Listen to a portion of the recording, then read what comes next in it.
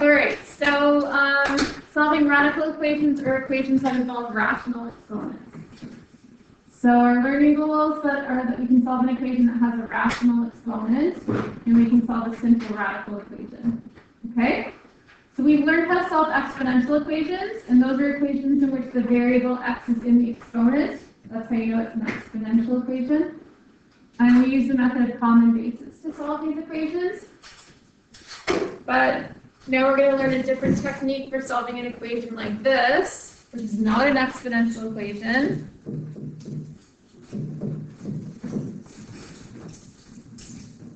Because x is not in the exponent. Everyone see that? X is not in the exponent.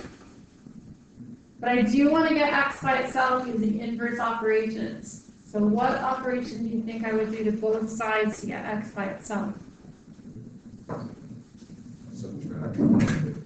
No?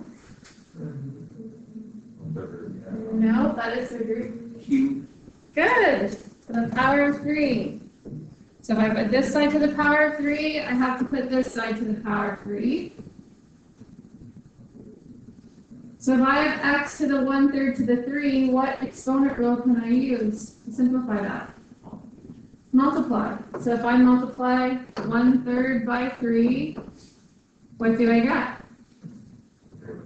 3 over 3, which is 1. So that is x to the 1, right? I'll put it there, but I don't really need to. 4 to the power of 3 is 64. So x is equal to 64.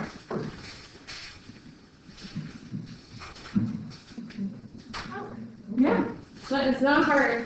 I remember when I learned this lesson in high school, I don't know, it just made me feel powerful for some reason. It did. I really liked it. All right, so solve each equation for the variable. Show your thinking. So same idea, x to the 1/4 equals 3. What do you think I would do to both sides to get x by itself? Power of 4 this time, because 1/4 times 4 gives me 1. But whatever I do to one side, I have to do to the other. Okay, so do you see that 4 is the reciprocal of 1/4? If I flip 1/4 upside down, I get 4. Think about that idea. So that's going to give me x equal to 81. Because 3 to the power of 4 is 81.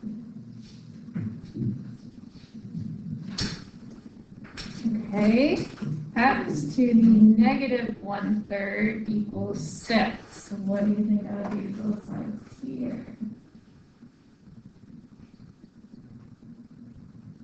Would you flip it first into 1 over x? Don't need to do that. What power could I raise this to so that when I multiply I get x to the 1? Negative 3. Nice. See, you feel powerful. X to the negative 1/3 to the negative 3, so multiply the exponents and you get x to the 1.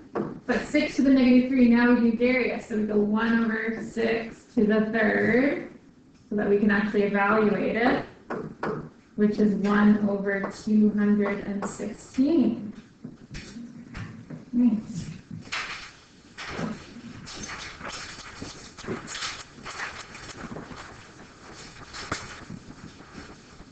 Okay, getting more fun. X to the 2/3 equals 16. What do you think I would do to both sides? How do you make 1? Think of that.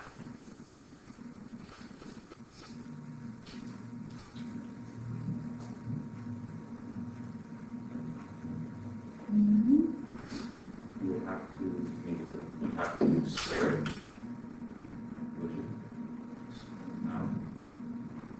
We want to get the same. We want to get the same number over the same. Yep.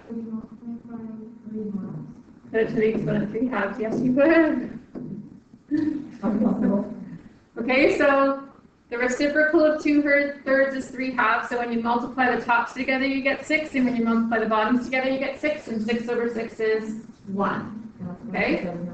But whatever you do to one side, you do to the other. So you're going to get x equals 16 to the 3 over 2, but we know how to solve that from yesterday. How do I figure out 16 to the 3 over 2? What that turned out to be? Square root of 16. Square root of 16 cubed. Nice. And the square root of 16 is 4. And 4 cubed is 64. Okay, so try the next one. Okay, let's see what we can do.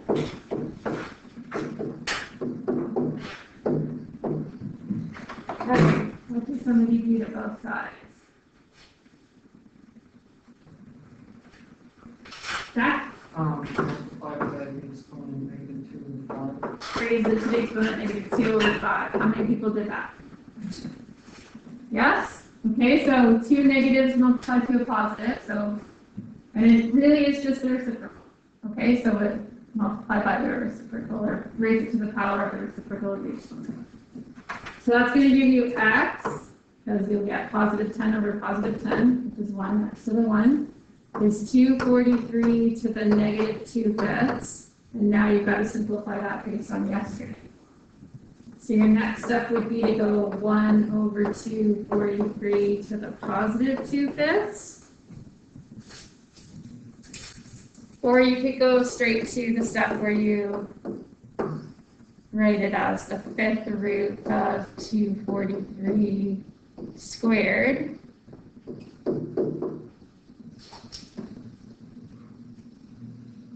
And the 5th root of 243 is 3, so 1 over 3 squared is 1 over 9.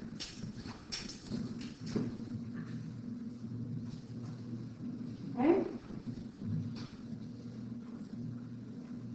Any questions about that one? All right. Okay, so we've got x to the power of 1/3 is equal to 2/7.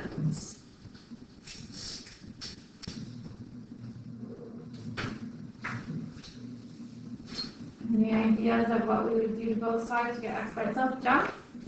Raise to the power of the Yes, raised to the power of 3. So that's going to give me x. And then you have to apply the power of 3 to the top and the bottom.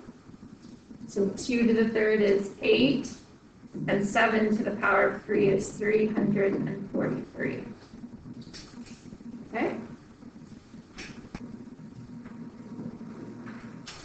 All right, try that.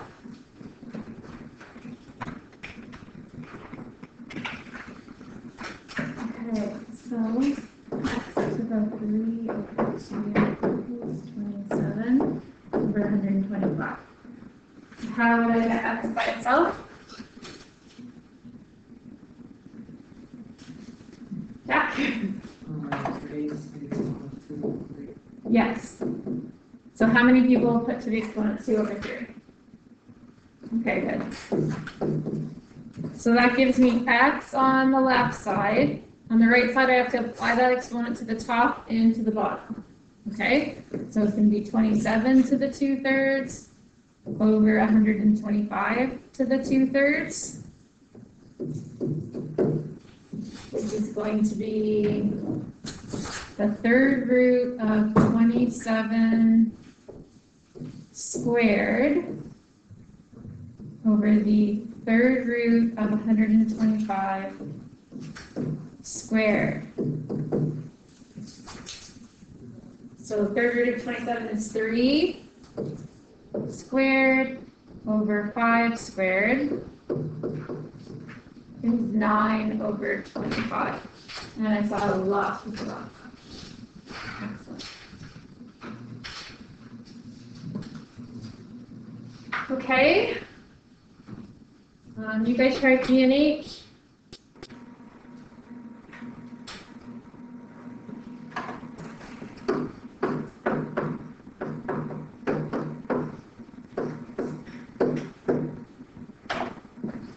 exponent of negative 4/3?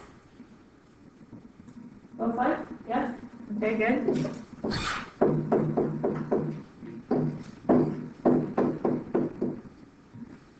So that gives me x by itself. So I'm going to flip this fraction and make the exponent positive. Yes? Okay. And then apply it to the numerator and the denominator. So it's going to be third root of 27 to the fourth over third root of 8 to the fourth, 3 to the fourth over 2 to the fourth, which is 81 over 16. Yeah, good. You can do that one, you can do any of them. All right, and x to the 1/5 equals 4, which seems boring after that one. So what would I do to both sides? Put to the power of 5. So x equals 4 to the 5. 10. 1024. Right. Okay, solve each simple radical equation. Okay, so to solve a radical equation, we're just going to turn it into one of these rational exponent equations. Okay, so I would rewrite that as x to the 1/3 equals 7. And now, what would I do to both sides? Yeah.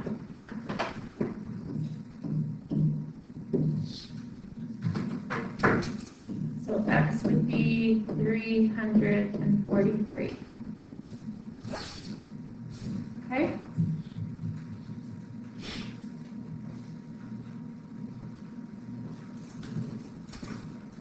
So similar for b, I would change this to x to the 1/4 equals 3. And then put both sides to the 4th.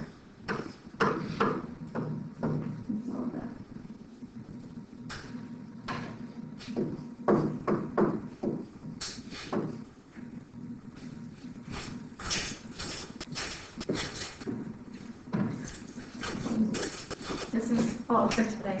Okay. Thank you.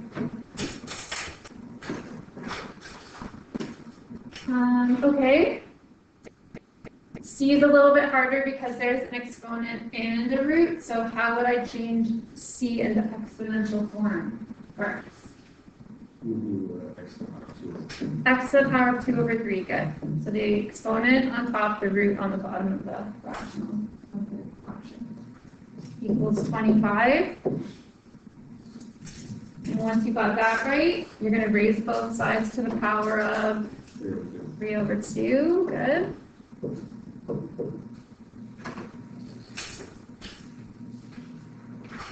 So x equals, so that's going to be the square root of 25 to the power of 3. And I'll get x equals 5 to the power of 3, which is 125. Okay, try the next one. Okay, this one a lot of people make mistakes on. How do you rewrite the left side? X to the 3 over 2, good. A lot of people just put x to the 3rd because they don't see a number in there, they forget there's a 2, okay? So that's the biggest thing if you want to start this one. Don't forget that just plain square root means the bottom number in the fraction is a 2. Once you've got that, it's the same. You would then put both sides to the power of 2 over 3.